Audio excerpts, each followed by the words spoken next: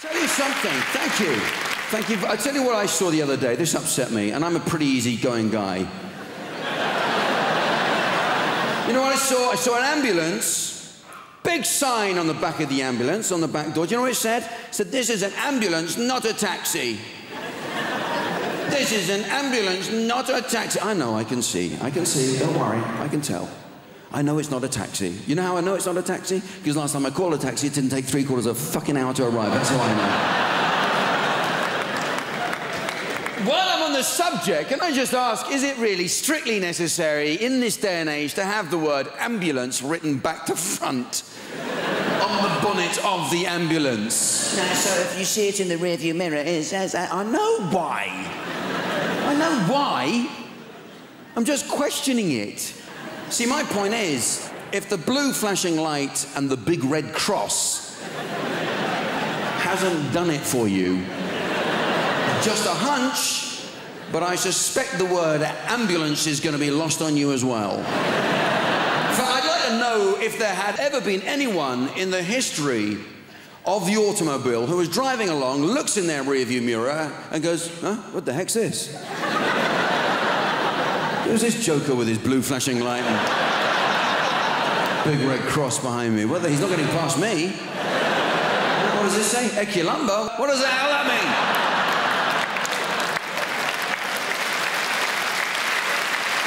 Not getting out of his way. There's some pushy Danish furniture company behind me trying to get past me. You gotta watch it. You gotta. They're all at it. I saw a fire engine, big sign on the back of the fire engine. You know what it said? It said, "Smoke alarms save lives." I thought, yeah, more like save you the bother of getting out of bed to put the fires out, you lazy bastards. You gotta watch it. AA vans. Well, Britain's 4th emergency service. You know, only in this country could coming forth be a boast. 4th, you say, my God, runner up to bronze. All the fun of taking part, none of the hassle of hanging around for a medal!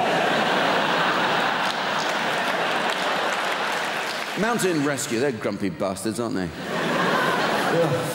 So you helped me down from a hill. You have no right to criticize my footwear.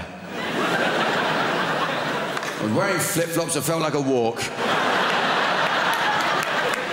Volunteer service, you see, Jack. Yeah, and don't you keep banging on about it. Listen, pal, you wanted to rescue people, I wanted rescuing. We both got what we wanted, so shut your face.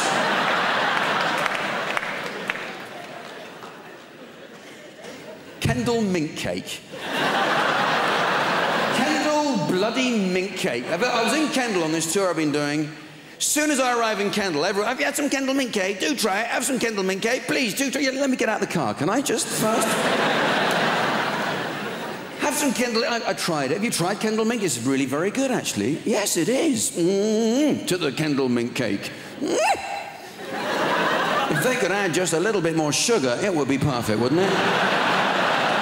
What a contribution to survival that has been over the years. You go up a mountain, the mist rolls in, you're cold, lonely, tired, hungry, frightened, lost.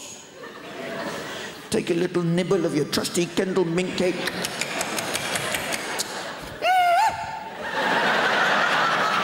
And slip into a diabetic coma.